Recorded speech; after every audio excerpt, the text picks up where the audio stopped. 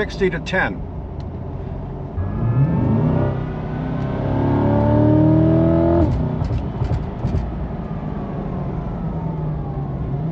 right, 0.54, that's not bad.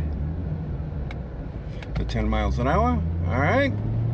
Today we're going to talk about burnishing your brakes, and the brakes happen to be carbon ceramic brakes. If you have them on your E-ray, which you do, I mean, all the E-rays come with carbon ceramic brakes, but if you happen to have them on your Z06, it'll work for you here too.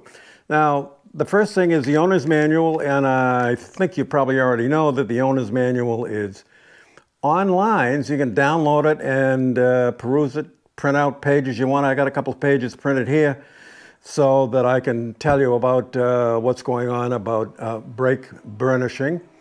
And first of all, I wanted to just spend a moment here talking about the starting and operating and the new vehicle braking period. If you have a brand new E-ray or Z06, then I think you ought to understand that the braking period is 1,500 miles. They suggest to you that you do not participate in any track events or sport driving schools or similar activities until you've reached 1,500 miles, because a lot of things have to break in.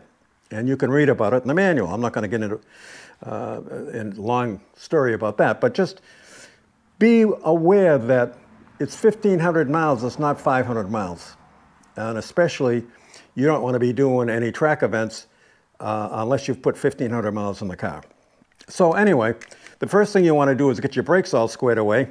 In the owner's manual, they talk about brake burnishing for E-ray models, and of course the Z06s that have carbon ceramic brakes too.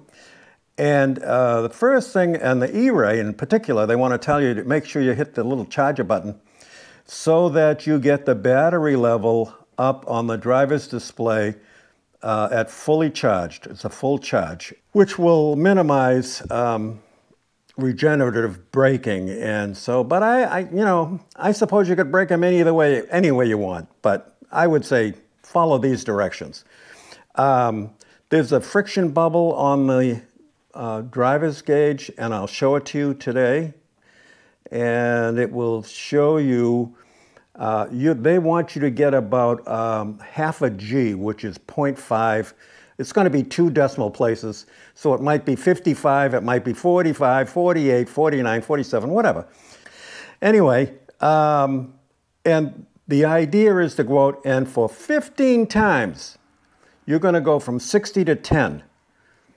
So from 15 times, you're going to go from 60 miles an hour all the way down to 10 miles an hour, and braking it no more than 0.5 or 0.50 on your gauge that I'll show you in just a minute.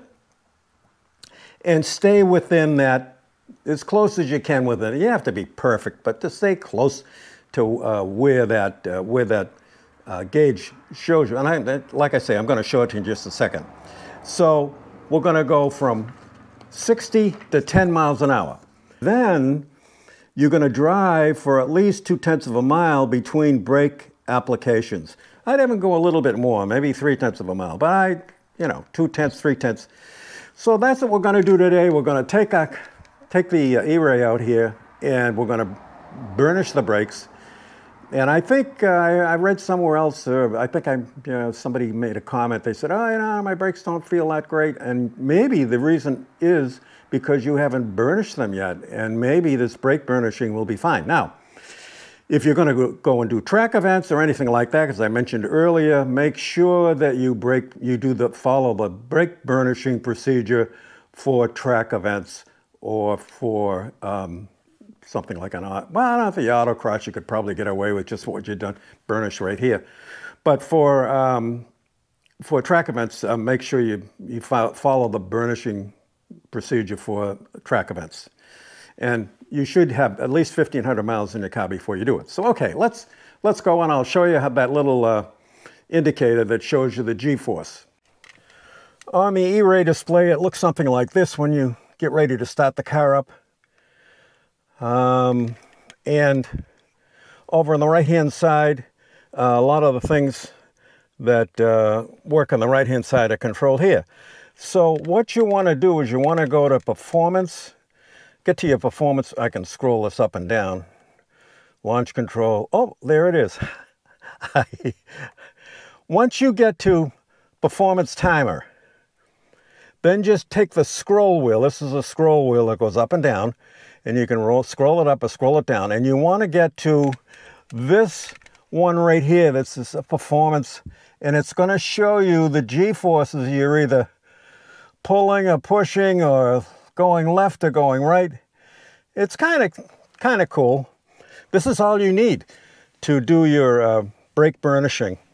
Just follow the numbers up here. And if you see that, it's a 0.00. You want that 0.00 to be as close to 0.50 as you can get. All right, so let's go. All right, we're moving. And as you can see, in that performance meter, there's about 3/100ths, 1/100th. So let me put on the brake, and I'll show you what happens. See that top one? That top number went down to 0.30. That's just touching the brakes. You want to get to 0.50. So what I'm going to show you is what you should do, and you're going to have to do this 15 times. And if you still don't like the feel of your brake, do it a few more times, another 10 times if you want, you know, do whatever it takes. These brakes in normal driving, street driving, will probably last you 100,000 miles.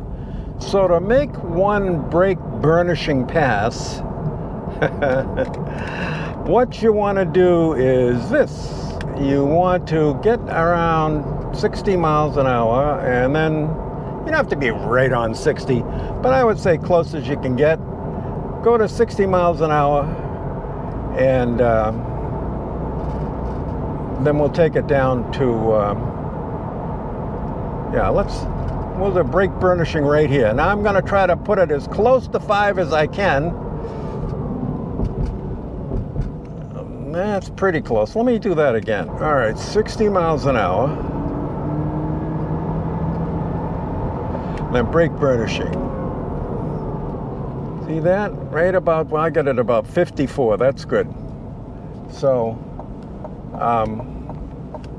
that's about where you want to be. And that works fine. And then you should drive about 2/10 of a mile, or a little more than 2/10 of a mile, and get let the brakes cool off. All right.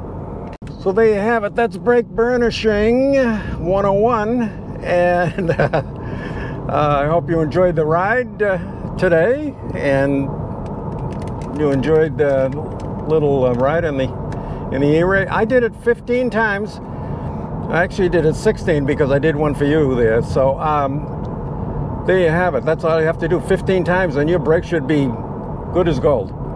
I always like to tap the brakes before I go out on a ride anywhere. So you might even think about doing that too. Just give it a little tap before you, like you're backing out of the driveway or something, whatever you're doing, and that works too. So.